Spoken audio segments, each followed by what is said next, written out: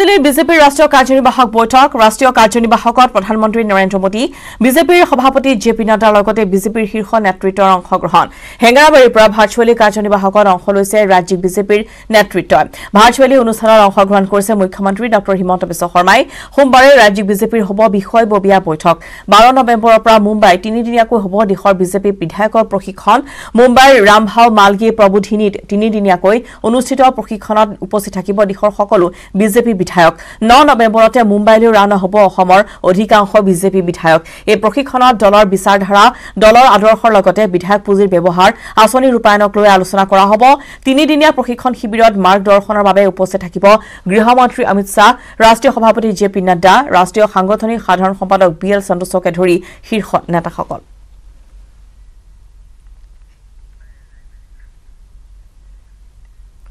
ড্ৰাগছৰ বিৰুদ্ধে গড়চুক আৰক্ষীৰ মাৰাথান অভিযান অব্যাহত গড়চুকৰ পৰা বৰাগাঁও হৈ জালুকবাৰীত খেদি কৰায়ত্ব কৰিলে এজন ড্ৰাগছ পেডলাৰক স্কুটিলৈ ড্ৰাগছ বিক্ৰীৰ উদ্দেশ্যেৰে আহিছিল সাহিল খান নামৰ সৰবৰাহকাৰীটো আৰু ইতিমধ্যে গ্ৰেপ্তাৰ কৰে গড়চুক আৰক্ষীয়ে আবেলিৰ পৰা নিশালৈ গড়চুক আৰক্ষীয়ে চলালে ড্ৰাগছ বিৰোধী অভিযান ধৃত সাহিল খানৰ পৰা প্ৰায় 2 লাখ টকা মূল্যৰ 12 গ্ৰাম ড্ৰাগছ জব্দ কৰা হৈছে ধৃত সাহিল খানৰ ঘৰ হৈছে গুৱাহাটী ক্লাবত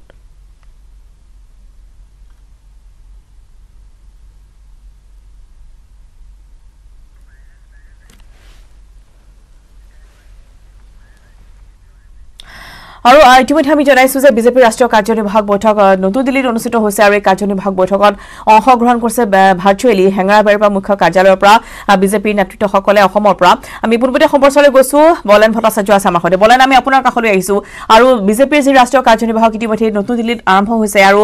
যেহেতু আপুনি হেংগাৰাবাৰীত বৰ্তমান উপস্থিত আছে গতিকে তাত কোনে কোনে অংশগ্ৰহণ কৰিছে কাৰ্যনিৰ্বাহকত আমি আপোনাৰ পৰা জানিব বিচাৰিম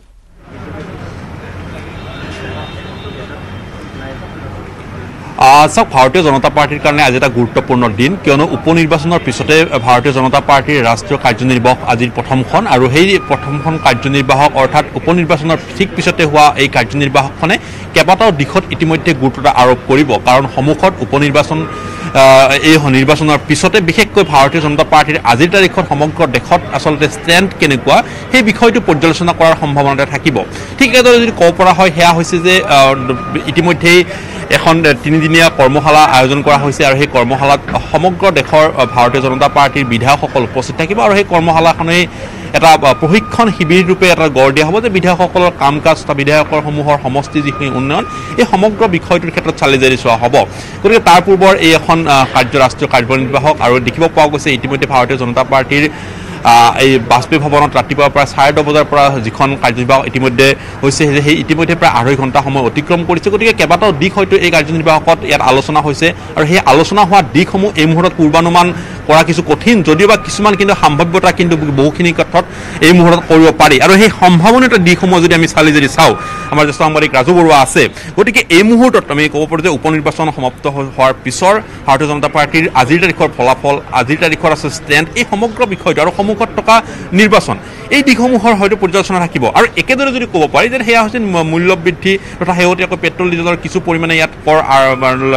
হ্ৰাস কৰা হৈছে বা কৰ ৰেহাই দিয়া হৈছে গতিকে এই দিশসমূহ থাকিব তাৰ উপৰি কোনবোৰ দিশৰ সম্ভাৱনা আছে চাওক বিজেপিৰ এনেকুৱা সাংগঠনিক সভা আপুনি যদি চায় তেনেহ'লে আন্দোলনতকৈ বিজেপি সদায় বেলেগ আৰু সেইখিনি আমি যদি চাওঁ তেনেহ'লে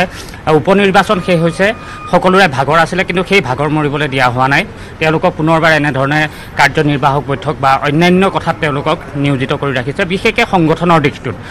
ইয়াত আজি যিকেইখন বৈঠক হ'ব বিশেষকৈ কোষাধ্যক্ষসকলক লৈও যিহেতু বৈঠক হ'ব কেনেধৰণে অৰ্থ ব্যৱস্থাটোক আগবঢ়াই নিয়া যায় কেনেধৰণে পুঁজি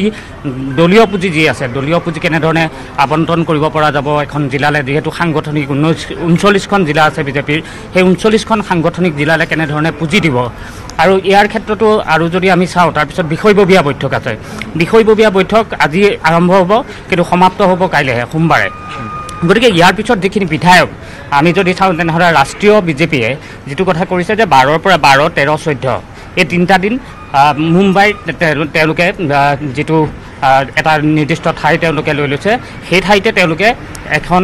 প্ৰশিক্ষণৰ শিবিৰ তেওঁলোকে পাতিছে গতিকে সমগ্ৰ দেশৰ যিসকল বিজেপি বিধায়ক থাকিব তেওঁলোকক প্ৰশিক্ষণ দিয়া হ'ব আচলতে ইয়াৰ পিছত অহাৰ পিছত তেওঁলোকে জনহিতাৰ্থে কেনেধৰণে কাম কৰিব পাৰে আৰু বিশেষকৈ বিধায়কৰ যিবোৰ পুঁজি থাকিব সেই পুঁজিবোৰ কেনেধৰণে আবণ্টন কৰিব বা মুকলি কৰিব এই সকলোবোৰ কথা হয়তো সেই প্ৰশিক্ষণ শিবিৰত দিয়া হ'ব আমি যদি অসমৰ ক্ষেত্ৰত চাবলৈ যাওঁ যে ইতিমধ্যে 5টাকৈ সমষ্টি উপনিৰ্বাচন হৈছে মাজুলীত খালী হৈছে মাজুলীত উপনিৰ্বাচন হোৱাটো নিশ্চিত তাৰ লগতে দেখিব পোৱা গৈছে শেহতীয়াকৈ ৰাজ্যৰ মুখ্যমন্ত্ৰীগৰাকীৰ যিখন সংবাদমেলত কৈছে যে আমি 126টা সমষ্টি ভাৰতীয় জনতা পাৰ্টীক কৰিব বিচাৰিছে গতিকে এই মত পোষণ কৰি থকা সময়ছোৱাতে বহুতৰ নাম এই মুহূৰ্তত চৰ্চা হৈছে যে সেইসমূহ সমষ্টি আহিব ভাৰতীয় জনতা পাৰ্টীৰ হাতলৈ গতিকে অসমৰ ক্ষেত্ৰত কি দেখিব পাৰি চাওক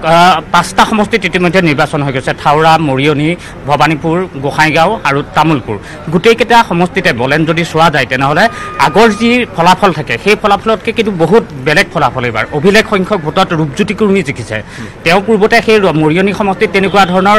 মাৰ্জিন তেওঁ পোৱা নাছিলে হাওৰা সমষ্টিটো ঠিক একেদৰে সুশান্ত বৰগোহাঁই পূৰ্বে তেওঁ 2000 ভোটত জিকে এইবাৰ তেওঁ 30,000তকৈ অধিক ভোটত জিকিছে ঠিক ভৱানীপুৰ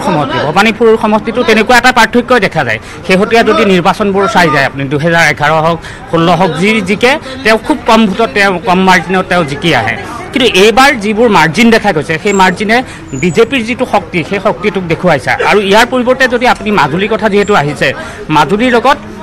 প্ৰায় 6-7টা সমষ্টিৰ কথা ইতিমধ্যে আলোচনা হৈ আছে কিন্তু তাৰ মাজত জাতি কালি যেহেতু ভৱেশ কলিতাই এটা কথা কৈছে যে মানুহ বহু আহিব বিচাৰিছে কিন্তু আমি ইমানখিনি ল'ব বিচৰা নাই আমি ফুল ষ্টপ দিব বিচাৰিছোঁ আমি কাকো ব্লেকমেইলিং কৰা নাই ঠিক একেদৰে আপুনি কিছু সময়ৰ পূৰ্বে যিহেতু পল্লৱ লোচন দাসৰ ভাষ্য সংগ্ৰহ কৰিছিল তেওঁ যিহেতু এগৰাকী অন্যতম সাধাৰণ সম্পাদক বিজেপিৰ গতিকে সাধাৰণ সম্পাদকগৰাকীয়েও সেই কথা উল্লেখ কৰিছে যে আৰু কিছু মানুহ আহিব আমি কাকো ব্লেকমেইলিং কৰিব বিচৰা নাই বিজেপিয়ে যিখিনি কাম কৰি আছে সেই কামৰ প্ৰতি আকৃষ্ট হৈ কোনোবা আহিব বিচাৰিছে গতিকে এটা কথা যদি চোৱা হয় যে আজি যিখন ৰাষ্ট্ৰীয় কাৰ্যনিৰ্বাহক সেই কাৰ্যনিৰ্বাহকৰ এটা কথা যে বাকীসমূহ উত্তৰ পূৰ্ব বা অন্যান্য যিসমূহ ৰাজ্য সেই ৰাজ্যসমূহৰ তুলনাত অসমৰ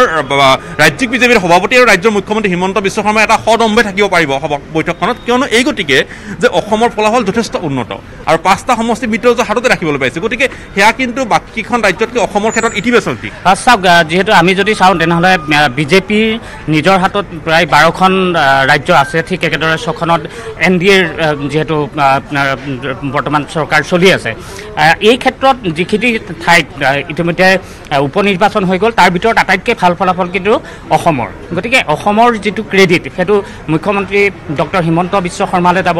বা ঠিক একেদৰে ভৱেশ কলিতাৰ পক্ষতো যাব বা সকলো যিসকল ইয়াত লাগি আছে তেওঁলোকৰ পক্ষত যাব অৰ্থাৎ অসমৰ যিটো স্থান সেই স্থান যথেষ্ট ওপৰত আছে আৰু আপুনি কোৱাৰ ধৰণে আজি যিখন ৰাষ্ট্ৰীয় কাৰ্যনিৰ্বাহক হ'ল সেইখনত হয়তো সদম্ভে থাকিব পৰাকৈ সদম্ভে তেওঁলোকে কথা ক'ব পৰাৰ এটা পথ মুকলি হৈ আছে আৰু ঠিক একেদৰে মই আৰু এটা কথা উল্লেখ কৰিম যিহেতু 12, 13, 14ত যিখন বিধায়কৰ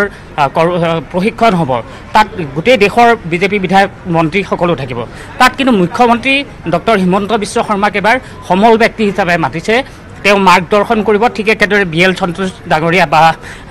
অমিত শ্বাহ ঠিক একেদৰে যদি চাওঁ JP নাড্ডা সেই সকলোৰে লগত কিন্তু মুখ্যমন্ত্ৰী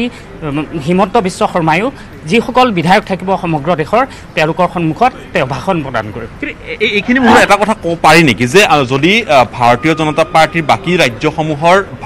যি ষ্টেণ্ড সেই ষ্টেণ্ড যদি অসমত সঁচাকৈ উন্নত হয় তেতিয়াহ'লে আন্তঃগাঁথনি উন্নয়নৰ কাৰণে কেন্দ্ৰীয় যি সাহায্য কেন্দ্ৰীয় যি আন্তঃগাঁথনি অসমৰ উন্নয়নৰ কাৰণে যিখিনি পদক্ষেপ লয় সেইখিনি বাকী ৰাজ্যতকৈ অসমে কিছু পৰিমাণে তাত অতিৰিক্তভাৱে তাত প্ৰিফাৰেঞ্চ পাব নেকি নিশ্চয় চাওক যিহেতু আপুনি ৰাষ্ট্ৰীয় কাৰ্যনিৰ্বাহকৰ ক্ষেত্ৰতো সেই কথাই কৈছিলে যে মুখ্যমন্ত্ৰী ডক্টৰ হিমন্ত বিশ্ব শৰ্মা সদম্ভে থাকিব পাৰিব হয় যিহেতু ইয়াত খুব ধুনীয়া তেওঁলোকে এই 5টা উপনিৰ্বাচনত তেওঁলোকে যেনেধৰণে মাত্ৰ যদি চোৱা যায় উপনিৰ্বাচনৰ পূৰ্বে 2021 নিৰ্বাচনত এই 5টা সমষ্টিৰ ভিতৰত মাত্ৰ এটা সমষ্টিহে বিজেপি মিত্ৰজোঁটৰ হাতত আছে সেইটো হৈছে তামোলপুৰ তাৰ পৰিৱৰ্তে 4টাতে কিন্তু হাৰিছিলে বিজেপি বা বিজেপিৰ মিত্ৰজোঁট এইবাৰ কিন্তু গোটেইকেইটা যিহেতু দখল কৰিবলৈ সক্ষম হ'ল নিশ্চয়কৈ আহি থকা সময়তো মুখ্যমন্ত্ৰী ডক্টৰ হিমন্ত বিশ্ব শৰ্মাই অসমৰ বাবে পুঁজি কঢ়িয়াই অনাত নিশ্চয় আন্তঃগাঁথনি উন্নত কৰাৰ ক্ষেত্ৰত যথেষ্ট সহায়ক হ'ব বুলি মই ভাবোঁ ধন্যবাদ জনাইছোঁ ৰাজু বৰুৱা আৰু এইদৰে কিছু কথাত এই মুহূৰ্তত পূৰ্বানুমান কৰিব পাৰি আৰু যিখিনি পূৰ্বানুমানত ইতিমধ্যে ৰাজু বৰুৱাই কৈছে যে গোটেই বিষয়টোৰ ক্ষেত্ৰত যে অসমৰ আজিৰ দিনটোৰ কেন্দ্ৰীয় কাৰ্যনিৰ্বাহকত সদম্ভে আৰু এই সমগ্ৰ বিষয়খিনি উপস্থাপন কৰিব পাৰিব সেয়া নিশ্চিত কিন্তু তাৰ পৰৱৰ্তী যে 126টা যি টাৰ্গেট আজি ভাৰতীয় জনতা পাৰ্টীৰ অসমৰ ৰাজ্যিক বিজেপিৰ সেই 126টা সমষ্টিৰ টাৰ্গেটৰ ক্ষেত্ৰত কোন দিশত গুৰুত্ব দিব এই সকলোবোৰ দিশৰ ক্ষেত্ৰতে দেখিব পোৱা গৈছে আজিৰ দিনৰ কেন্দ্ৰীয় কাৰ্যনিৰ্বাহ সমাপ্তৰ পিছত মুখ্যমন্ত্ৰী নিজাববীয়াকৈ জিলা সভাপতিসমূহৰ লগতে এখন বৈঠক অনুষ্ঠিত কৰিব ট্ৰেজাৰাৰসকলৰ বৈঠক অনুষ্ঠিত কৰিব দিনটো এটা দীঘলীয়া কাৰ্যক্ৰমৰ কাৰ্যসূচী লৈছে আৰু দলীয়ভাৱে আজি সক্ৰিয়ভাৱে মুখ্যমন্ত্ৰীগৰাকী এই দিশটো বিশেষকৈ চোৱা হ'ব যে আন্তঃগাঁথনি অসমৰ নিৰ্মাণৰ কাৰণে যি ধৰণৰ এফালে পুঁজিৰ কথাটো কেন্দ্ৰীয় চৰকাৰৰ হেঁচা দিব পৰাকৈ তেখেতসকলৰ বিজেপিৰ যিটো ষ্টেণ্ড সেই ষ্টেণ্ডটো বৃদ্ধি কৰাৰ কাৰণে লাগিছে আৰু আনফালে দলীয় শক্তি কি পৰ্যায়ত বৃদ্ধি কৰিব কাৰণ দেখিব পোৱা গৈছে 4 মাহ চৰকাৰখনৰ 4 মাহ হৈছে আৰু 4 মাহ পূৰ্বৰ নিৰ্বাচনী ফলাফল আৰু 4টা মাহৰ পিছৰ উপ নিৰ্বাচনৰ ফলাফল এই সমগ্ৰ বিষয় হয়তো নিজাববীয়াকৈ হয়তো পৰ্যবেক্ষণ কৰা হয়তো পৰ্যালোচনা কৰা হয়তো আজি হল থাকিব আৰু সেইখিনিয়ে আৰু হেঙাৰবাৰীৰ ৰাজ্যিক বিজেপিৰ কাৰ্যালয়ৰ পৰা পোনপটে সম্প্ৰচাৰ আছিল আৰু ইতিমধ্যে বলেন ভট্টাচাৰ্য ৰাজুবৰে সকলোখিনি কথা অৱগত কৰিছে হেঙাৰাবাৰীৰ পৰা ইতিমধ্যে ভাৰ্চুৱেলি কাৰ্যনিৰ্বাহকসকলে ৰাজ্যিক বিজেপিৰ নেতৃত্বত অংশগ্ৰহণ কৰিছে আৰু সমান্তৰালভাৱে উপ নিৰ্বাচনত যি অসমৰ সেই ফলাফলেও কিছু পৰিমাণে আচলতে আজিৰ এই কাৰ্যনিৰ্বাহকৰ পিছতে অসমৰ আন্তঃগাঁথনিৰ ক্ষেত্ৰত পুঁজি আচলতে বিতৰণৰ ক্ষেত্ৰত অসমে এই ক্ষেত্ৰত কিছু আগভাগ লোৱাৰ সম্ভাৱনা আছে বা অসমে এই ক্ষেত্ৰত কিছু পৰিমাণে পৃথক স্থান লাভ কৰাৰ সম্ভাৱনা আছে আৰু এই মুহূৰ্তত আমি জনাইছো যে বৰ্তমান চলি আছে এই কাৰ্যনিৰ্বাহক আৰু লগতে 12 নৱেম্বৰৰ পৰা 3 দিনীয়াকৈ দেশৰ বিজেপি বিধায়কৰ প্ৰশিক্ষণ শিবিৰো অনুষ্ঠিত হ'ব আৰু এই প্ৰশিক্ষণ শিবিৰত সমষ্টিসমূহ লগতে সমগ্ৰ ৰাজ্যতে সমগ্ৰ দেশতে কেনেদৰে আন্তঃগাঁথনি উন্নয়ন কৰিব পৰা যায় বিজেপি নেতৃত্বাধীন চৰকাৰসমূহৰ তাক লৈ আচলতে চিন্তা চৰ্চা চলিব বা আলোচনা চলিব মুম্বাইৰ ৰামভাও মালগী প্ৰবোধিনী 3 দিনীয়াকৈ আয়োজন কৰা হ'ব এই প্ৰশিক্ষণ শিবিৰ য'ত ইতিমধ্যে দেশৰ সকলো বিজেপি বিধায়কসকল উপস্থিত থাকিব